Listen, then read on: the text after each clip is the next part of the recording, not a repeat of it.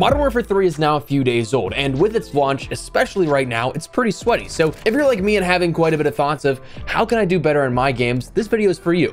Today we're running down our annual tips to improve guide, giving you some hopeful helpful points in game and out of game to craft the best possible chance for you to do as well as you can. So as we go along, drop your thoughts down below. Firstly, are we missing out on any glaring tips? If so, feel free to share down below. We're all here for the same reason, to simply do better. Additionally, let me know how you've been doing in your games and your thoughts so far. If you enjoyed the video, you find it at all insightful, do me a favor and drop a like on it. And if you're new to the channel, make sure you subscribe to stay updated with all things Modern Warfare 3. We've got you covered with the best in guides, tips, and tutorials, news, and all. So I'd love to have you in the community as we chase down 600,000 subscribers. Final notes, use code Espresso for 30% off G Fuel to fuel your COD grind this season. And come join us on Twitch as we grind out weapons and camos throughout this launch season. I'd love to chat with you all. But anyways, let's jump into the tips. First and foremost, let's talk about stuff for sort of prep work, out of game things. This year, as with any, mastering Gunsmith is a huge benefit here that can help you out in game and long term. With Modern Warfare 3's launch, there's new and carry forward attachments, so there's tons to choose from, but again, with them being cross-compatible in some degree, that means that you may be able to have your preferred attachment like a certain optic right out of the gate instead of like last year having to rank up, say, 3 different weapons that you didn't really care for just to get that singular red dot sight. Same thing goes with some other attachments. So when you unlock a weapons create a class category, optic, barrel, magazine, see if there's anything that you may be able to apply right out of the gate. But beyond that, crafting your weaponry, for me, historically speaking, I usually try to max out ADS where possible because I like that snappy nature. But I like to do that without the sacrifice of damage range or other potential for kills here and there. This year, with the TTK being higher though, there's another thing you should totally throw into that mix of what you should kit your weapon out for. And to me, that's prioritizing recoil controlling attachments, mitigation for anything that may cause too much bounce and make you miss crucial shots in your gunfights. This year, the TTK is much higher, so it's going to require 2 to 3 more shots at base. Some weapons like the MCW will have almost 0 recoil when kitted properly, but others still may take a little bit of control where pulling down on that right thumbstick is absolutely necessary still, but you're going to be able to do your best to mitigate it where possible if you kit out with attachments like that. Now, a nice new feature is that there is that filter system for attachments now so that you shouldn't have to spend too much time searching for what you may want.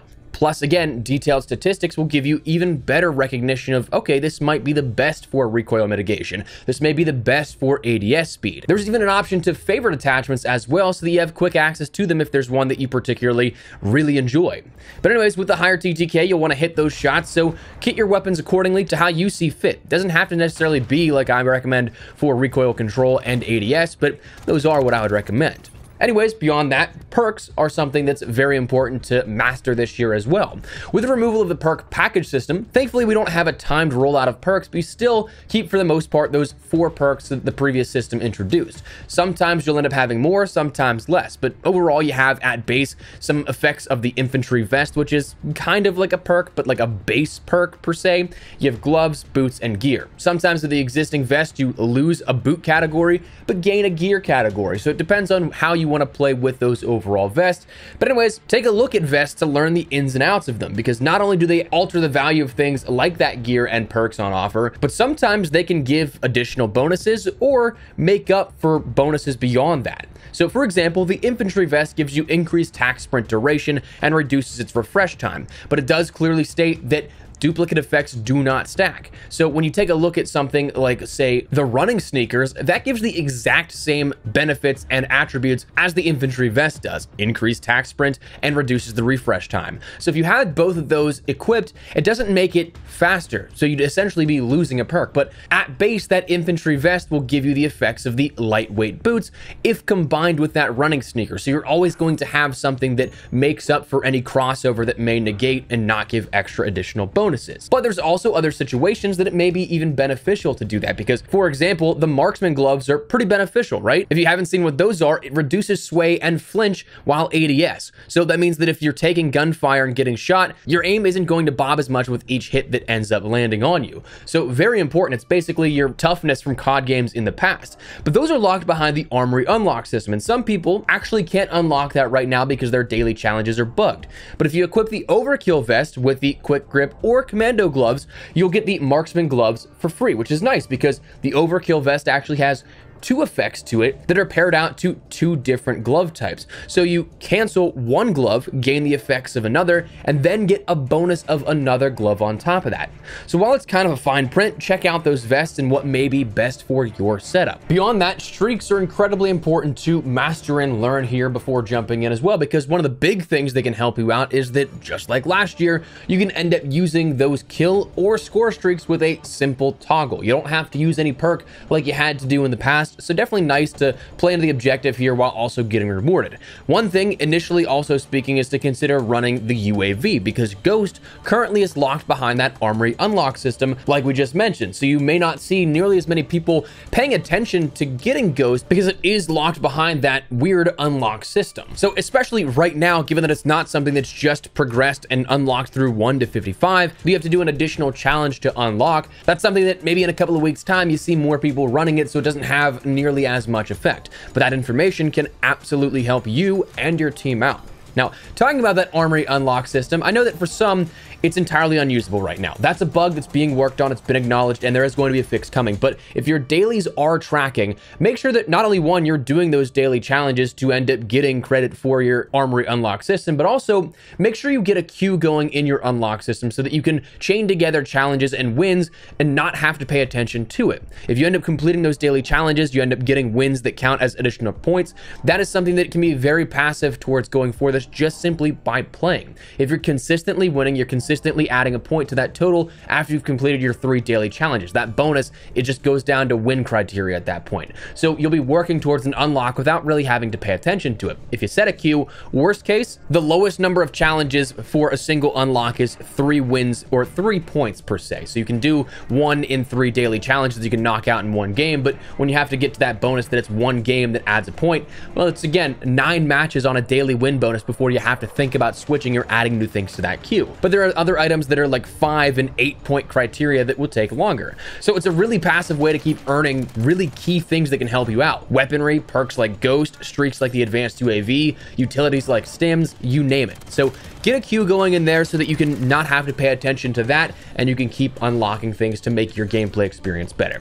Next, let's move on over into the in-game tips. Weapon selection, while I'm absolutely just working on my weapons right now to rank them all up and currently going for camos beyond that, that's a big area of where I fall short in gunfights, absolutely. Fully recognize that pistols aren't going to exactly be competitive against primaries, but when I'm playing for keeps, ARs are definitely the dominant meta right now. So if you're not ranking stuff up, going for camos, ARs, I'd say are your best choice in the book right now. The DG58 burst is insane, just about a 1 burst at most ranges if you can hit all your shots. The MCW almost has negative recoil, so that's the easiest thing to control. And while it's kind of middle of the pack for damage, it's so easy to use that it's a front runner. The SVA 545 may be a weapon that people are using just because it came along with the Vault Edition and you have those attachments unlocked immediately, but the SVA is pretty insane because those first 3 shots of the magazine have a faster fire rate than the rest of the mag, just like the AN94 in prior games, because that is what it's supposed to be. But anyways, if you end up hitting those shots, especially those first ones,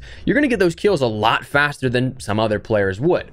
But it really comes down to picking a class and weaponry that feels comfortable to you. You can, but don't have to sprint around the map the whole time. You can use things like those stalker boots to strafe corners. You can use that momentum to slide cancel and slide across doorways or reposition. Not saying to camp, but you don't have to go full movement demon with SMGs and stims to do well. You can find that middle ground between camping and watching a singular doorway all match and running around right down mid-map and getting lasered. There is definitely middle ground there. So beyond that, take some time to learn some basic recoil patterns. While some weapons, again, like the MCW, feel like they don't have any, going into the firing range, while we don't have a sort of recoil plot for that, you can do the same thing on the wall. You can get the same basic premise and learn how that pattern acts accordingly. And then when you figure that out, you can adjust in how you pull down whenever you're unloading a magazine in game. Additionally, be ready for engagements. While it's not like Modern Warfare 2019, Vanguard, or Modern Warfare 2 with incredibly fast TTKs by comparison, that doesn't mean that you shouldn't be ready for a gunfight. The pace of play has changed drastically compared to last year, and we'll touch on that in a second. So having that gun up and being ready, being mentally aware of where the flow of play is coming from, where a gunfight could be coming from, where that enemy territory may be, and when you should be expecting a fight is huge. Again, I've said it before, I'm a big fan of the stalker boots. That increased strafe speed while ADS is so massive and can be a massive help. But what's nice is that even at base, Modern Warfare 3 strafe speeds are a much faster speed than last year. So you can end up having that gun up and turning a corner and not necessarily having to worry about being stuck in cement and moving at an absolute snail's pace. So that is absolutely something that having your gun up and getting ready for those engagements, especially if you may be in enemy territory, that's huge. Additionally, recognize the pacing change here this year. Movement is back, and while initially here at launch, the tac sprint reset is bugged, that's being fixed. Even with that out of the equation though, it's still a massive change of pace, and the speed of the game is increased tremendously compared to last year. So use that to your advantage. Practice slide cancels. And I'm not even like talking like being a movement demon that you'd see on TikTok clips or something like that. I'm more so just talking around like sliding past doorways, entry points, and other areas that enemies may be able to cover and camp out. Break their camera by sliding around that corner. Slide cancel to a barrier that provides cover. Practice that type of stuff, because that to me is the beneficial part, not necessarily the movement demon type stuff. Like sure, yeah, it's cool you can do all that, but at the same time, if you can get from point A to point B and get a gunfight off and win it with 3 button clicks, run, slide, cancel, as opposed to button mashing and YYing the entire time, I don't really see any difference. I mean, one's just a little less complicated. So practice slide canceling, practice that movement a bit here to your benefit. Power positionings are also everything. Whether it's 6v6 or ground war, every single map has power positions that you can control and you'll do well with. Unfortunately with ground war, there is just a lot of rooftops. Levin Resort is such a weird layout for a map in my opinion. Like it's just one giant massive structure in the center and one skyscraper there with multiple levels. So like that is a lot of verticality, but then you have other areas that can be power positions there, but also in the 6v6 maps, there's plenty that can come to mind as well. So use those to your advantage if you have any sort of height. That, of course, as we've talked about so many times in the past, can dictate the pace of play, because if you get shot at, you can back off and the player has to push to you then. So you control how that play happens, when you want to pop back up and when you want to re-challenge that, and they have to make that first move, which then you can act on. But additionally, other lanes of play, other head glitches, again, it doesn't have to just be verticality. Beyond that, movement and map traversal. Learning the flow of the map, finding those power positions, circumnavigating them for flanks, that's all huge and key important stuff that you absolutely want to learn. Now, while some of these may play exactly the same in regards to those flank routes that you may remember from 2009, if you've been around since the original Modern Warfare 2, that's something that you can jump right in and probably do well with in that regard right out of the gate. But if this is something that you're playing all these maps for the very first time, it might take a little bit of time to get used to. But again, that comes down to just simply playing the game and keeping at it. And finally, in regards to stuff that you can control in-game, sort of, is information is everything. Especially in the context of being ready for a gunfight, reading your minimap is huge. Red dots are back. I mean, that's something that gives you much more information than just, okay, if there's dead space around me, I don't see any teammates, maybe I'm behind enemy lines here. You can see exactly where gunfights are coming from. If they're in the immediate vicinity or if they're off in the distance, that's something that can help you out tremendously. Picking streaks that can help you give information is also important as well.